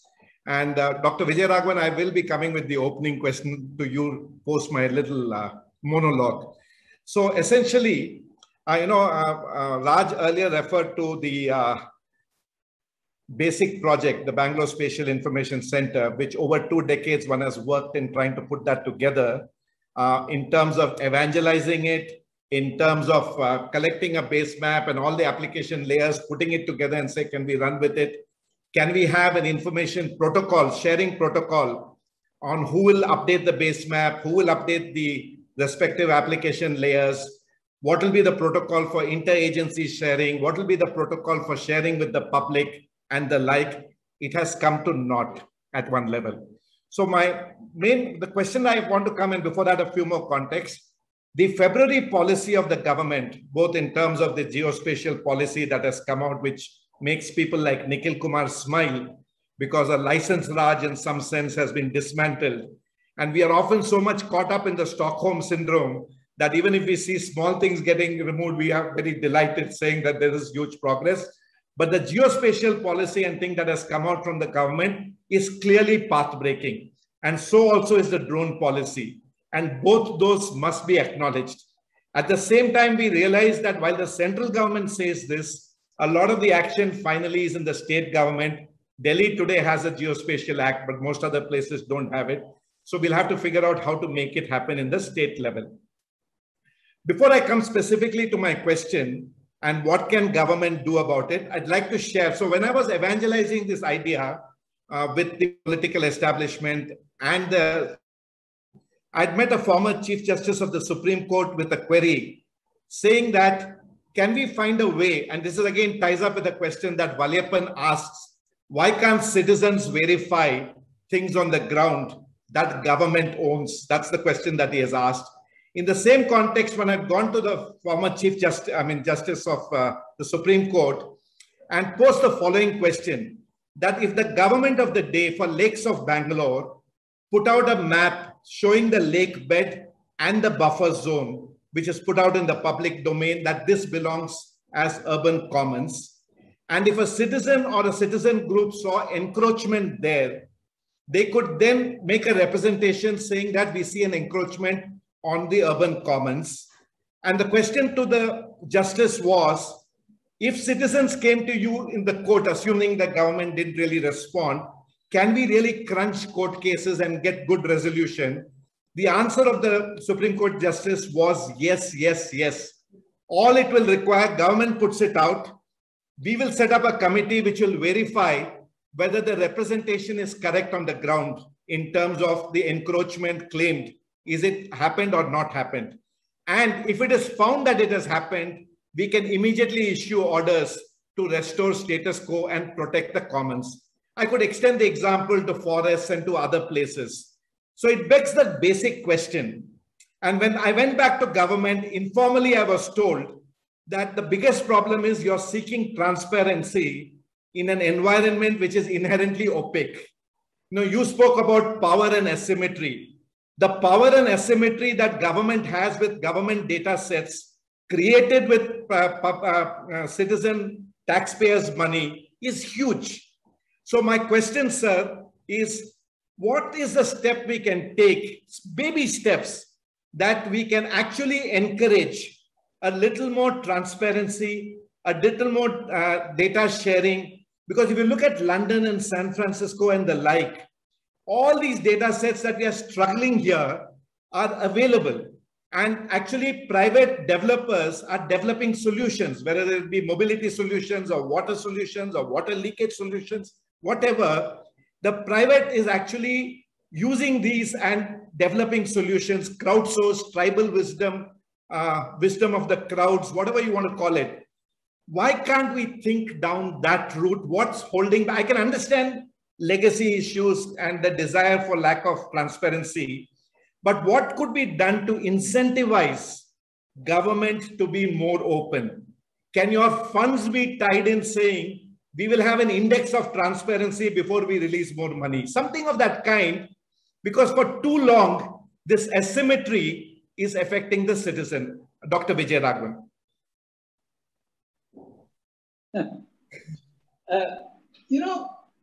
We are dealing with questions which have multiple complexities and multiple players and multiple responsibilities. And we're trying to see whether there can be a unipolar solution from the government, right? And in a situation where legally as well as functionally, there are multiple layers of governance, and each of these layers has an interface with citizens and those who elect the government, who the government is responsible to. So there are two major challenges here. One is you have addressed largely the one of process. What is the process which can be effective? That's important, and I'll come to that. The second is a challenge of culture, right? Do we have a culture where the implementation of rules applies to me even when it is inconvenient to me? Or do I want those rules applied only when it is convenient to me, and I demand that the rules be applied to everyone else, but I am an exception, right? And so this is a major cultural issue of exceptionalism in functioning. You would like the riverbed not to be occupied by construction, but if you are made an offer you couldn't refuse for a plot of land there to construct a bungalow, somehow you feel that, okay, that's an exception which can be managed. Or violating a rule which requires you not to build another floor on your building and so on and so forth. Violating norms of disaster resilience in construction. So there are cultural issues and process issues both here. And I think we do ourselves no favors by pushing only on the process issue and not on the cultural issue. Now, what is the solution? Both need to be addressed. I think here technology actually has a role. You talked about how you can map lakes or riverbeds and say that this is an encroachment or not, and the government should have a map of what is a region. But we also already know as citizens what regions are okay to construct and what are not, what is an encroachment and what is not. And the geospatial policy, the drone policy, allows you to map this and put this up publicly and make it available to everyone. In other words, every citizen should be empowered to see what is the law on encroachment and whether there's an encroachment or not, and put that information back to the government. So this is at the citizens level. So that kind of a responsibility makes it difficult for anyone, those who are citizens who are misusing the situation, or government, which in some context may be not noticing or turning a blind eye, to look at these kinds of issues. The last point I'd like to say is a third kind of cultural issue, which is a big challenge. And this is a common challenge across both people and government and societies. And this is a syndrome which both forgets calamities very rapidly and somehow doesn't look at disaster assessment in a manner which is meaningful from a societal context. In other words, the floods in Jhelum, if it occurs every 50 years, then for 49 years after the flood, if you live a life which is not keeping in mind that another flash flood will occur in about 15 years, then you cannot pretend to be surprised when the flood comes later. But the urge to make a living on attractive, high-value riverbeds for 49 years is a challenge. So this is a matter which is there across. I'm giving Jhelum as an example, but this is true of every kind of situation. People build apartments in seismic zones in California because they are by the coast, and they just hope that the big one will not happen. So these kinds of issues are both cultural and process issues which we need to do, and I think there can be a fix by using technology by common people, by citizens, to say that, look, these are things which are not on. Thank you, sir. In fact, I buy your point on the cultural thing that you stressed on, and it is clear that citizens have a responsibility to be good citizens and not violate the rules and the laws. And it's equally the onus of government to be good, provide good governance. So it is both sides. I'm not saying that, but that the point that is often made is that, citizens have yes, we do cut across traffic lights, we do build extra floors. I am not for a minute absolving citizenry. But the point I was trying to really get at is from a purely government side, because we covered government a little less in the overall scheme of things. Why not they do things a little more proactively as opposed to be in this whole obfuscation kind of mode? And you mentioned disaster, and quick data point I'm sharing. Again, it's a process point of view. While I was working with the system pro bono, I was in the government committee on restructuring. While going to various departments to try and put the geodata set together, I noticed that the disaster management agency was working off a 1:9 map. And I realized, ignoramus me, I realized that the BDA in its latest base map for the master plan had a 1:3 map. And they were in silos, not willing to share with each other. I had to write a note and request the chief secretary to authorize the BDA to hand over the 1:3 map to the disaster management, which could then do a better modeling. Now, this is not rocket science. The point, therefore, the related point is most things that we as citizens require integration across silos of government department designed to withstand nuclear attack. So we need actually integration for outcomes. So is there any thinking in government? How do we get this coordination across? Because most of our structures from the British down have been these silos which get reinforced. Any ways to break those silos and think outcomes and integration? Any thinking along those lines, sir? No, you're absolutely right. I mean, this is an area where there's not only thinking, this has been the focus of substantial kinds of measures which are being taken with, I would say, a not insignificant amount of success over here. I'll give you some examples, not directly connected with geospatial policy, but geospatial is an example. So the whole policy changes came about exactly because of the kinds of synergy which you mentioned. In theory, it is the Department of Science and Technology which is responsible for bringing out these policies and the guidelines and so on and so forth. And of course, that's true in theory and in practice. But the way they did that was extraordinary. They met with industry to a great extent, with citizens, with other ministries, and there are a whole lot of ministries, the defense, the home affairs, Panchayati Raj, everyone else who I discussed with, and each of them have, their own views about what can be done and what can't be done. But it's rather remarkable that there was an intention to open up.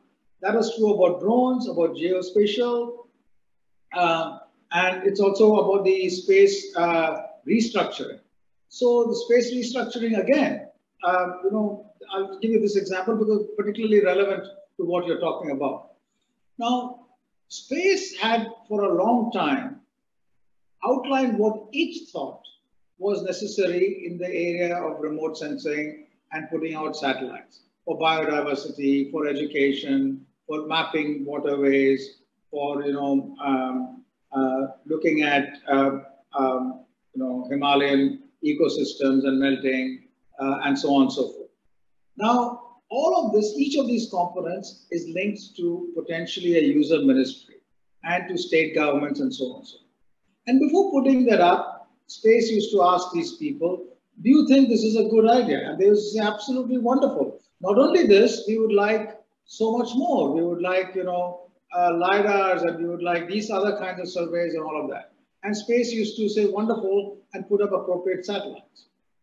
Then it was discovered, because none of the user ministries were actually paying for this, right? They had the generous heart to say what they wanted, and Space put it up. Use was not optimal.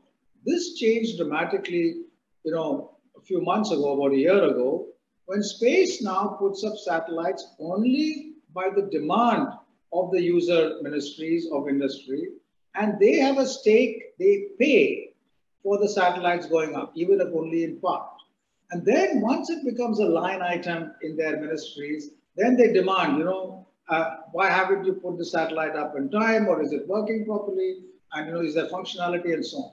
So some amount of responsibility comes in that way, that kind of synergy is there. But you're right. I mean, this is the biggest challenge in all our functioning, breaking away from silos. I could go on and on about the many examples we're trying to do. Sure. And the Principal Scientific Advisors Office, particularly in the areas of science and technology, is to work to break these kinds of silos across the ecosystems. And that's something, again, which we're trying to do. Thank you. Now we have another 10 minutes, and here's how we are going to do. Each of our speakers have 1.5 minutes to set out your wish list of what you would like to see. It could be what you would like to see from citizenry, from private sector providers, from government in the area of geospatial governance policy. So we will now start in the reverse order. So Meera, your 1.5 minutes. So hopefully, Dr. Vijay Raghavan will make some notes, and maybe 1 or 1.25 may get implemented.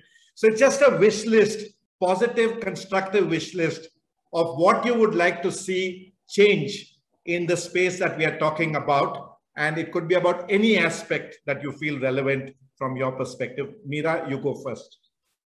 Thanks, Ravi.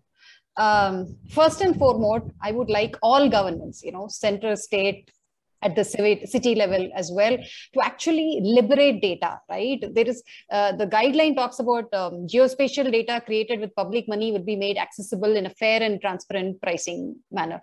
I don't know what is fair and transparent. I'm saying as civic groups, as average citizens, these are not startups, trying to make money from an app. We need access to data. Right? It has to be opened up. In fact, now if you look at the kind of attention paid to India Stack and some of these, there's a kind of personal information. It's easier to access than information which is related to public goods, right? So I think we need more effort and attention paid to public information, and something like a lake boundary or a city bus route, BMTC data is not still available in GTFS format. So the point is to open up that. So that is my first and foremost requirement. The second thing is to also departments need to internalize open data and raw data, not just, for example, today in data.gov, there is a data set submitted from Rajya Sabha saying number of highway projects by state. Why are we just talking about one little table? Why aren't each of those projects actually mapped and details of those projects provided? So that's the kind of granularity is also important to understand and make sense of that information, right? And third, and finally, it is about collaborating with citizens. There are enough people who care. Bangalore is a great example. People want to contribute and make it a better city. So work with citizens, listen to citizens, use spatial data in public hearings and interaction. If there's data missing, people are ready to help. We can go collate. It's very possible. So would love for the government to actually reach out and actually work with the community. Thanks, Meera. Liberate data, see everything, put everything out spatially, and collaboration is the way forward. Nikhil, you go next. You're going in the reverse order of the speakers. Yeah. Perfectly all right. Last time when you allowed me to speak with a phrase saying "animal unleashed," I actually took it literally. So, so coming back to that, my wish list, I actually alluded to that already. The two parts. One is what is that as an industry we should be doing. And to enhance the relevance, not only limited to disaster management, life saving, but also commercially, because then we have better audience and more voice and more impact we can make. So that's one. And second, co-ownership and co-creation with government in the national level platform. All these large government program where we, as a PPP, one of the things that I can tell you, which has spurred post 15th February, is Meera. It is opening up of a very old organization to 50 years old organization, Survey of India, opening its portal for everybody. That's a big step, and that would not have happened had these guidelines not been made public. So I would like to see far more such things wherein we, as Map My India, engages with the government for all the national level program, whether it is logistics platform, it is Jan Arogya Yojana, it is, Poshan Abhiyan, all these big, large programs, we can contribute a lot, and a proper structuring in a PPP model. The modalities cannot be discussed here because that's a lot of nuances are there, but a step in that direction, encouraging the private players to play a big role in co-ownership and co-creation. Thank you, Nikhil. So better PPP structuring as well as co-creation possibilities. Dr. Botale? Yeah, good afternoon once again. Yeah, I think wish list is really a big one, but I will just try to converge on one which is combination of all. So what I see, I feel that what Mira ma'am was mentioning, I assume that data will be available because sir has taken so much big initiative, and I am sure that it will be going in a big way. And this, I don't see any issues in availability of the data in the current time. It will be definitely available. So with this availability of the data, I feel that the technologies like digital twin, which is basically a combination of geospatial technologies, Internet of Things, big data, artificial intelligence and machine learning, citizen science, and all together comes together, which solves the problem of near real-time or real-time decision-making. Sir was mentioning about that government gets time of 1 week or sometime. So essentially, if we want to make the decision-making faster, we need to not only bring the real world into the virtual, but also build the dynamics of that. Today, for example, a grain is there in the godown, unless whether that godown is having proper air conditioning, whether the environmental parameters are mentioned or maintained or not, what is the condition of that, everything has to be monitored along with that replica. So virtual world, creating a virtual world from the real world and putting all the dynamics parameters so that we get a real feel of whole realism and give the solutions to the real world problems. Thank you so much.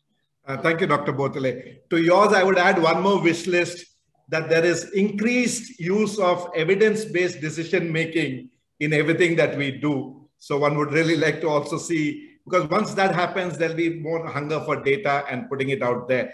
I find Professor Vyas is not on the screen. In this case, as of now, although digital twin is the much demand, but the plateau of productivity, what is told is something like 5 to 10 years. But I am sure, I think we will be able to make in 5 years with the young minds and all coming together, government, private, academia. I think everybody is, I think, in high spirits now. Yes, thank you so much. Thank you. Professor Vyas, your wish list, 1.5 minutes. Yeah, thank you. First is, I think that we should have a very strong geospatial ecosystem.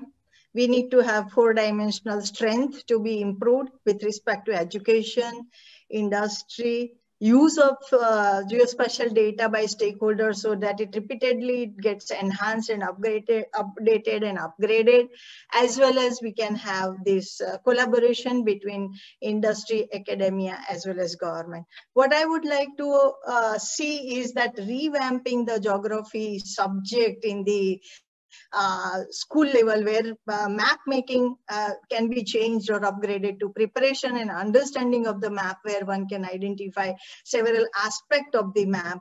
Then we need to look into few things. One is the formation of the research lab with geographically spreaded at multiple locations equipped with maps and data accessibility, directory of mentors and advisors for the students to get best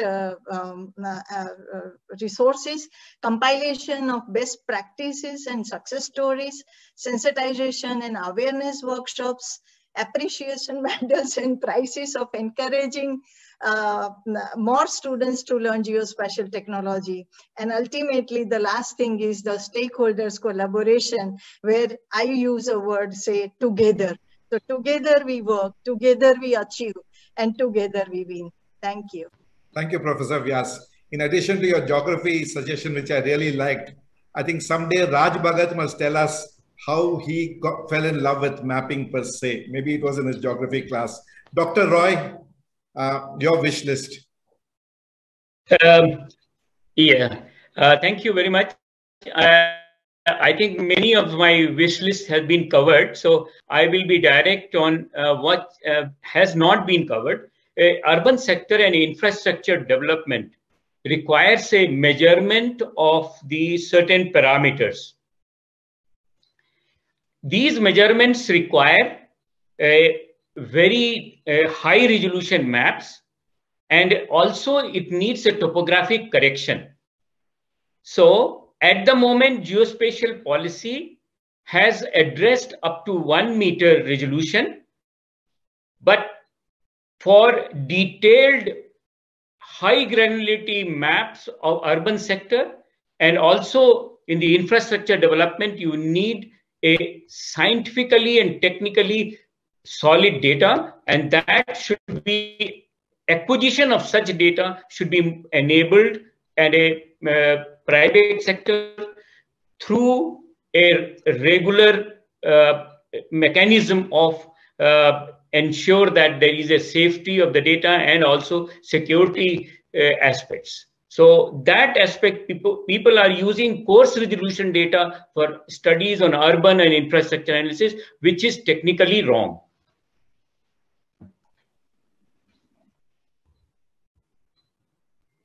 Thank you, Dr. Roy, in bringing up the resolution. The other thing, I am not going to give Madhav, Raj, and Beena time because as WRI, they have huge access to government. They will make their own case. And we are exactly at 4 o'clock. So Dr. Vijay Raghavan, any closing comments? And then we are good to say thank you to everybody, sir.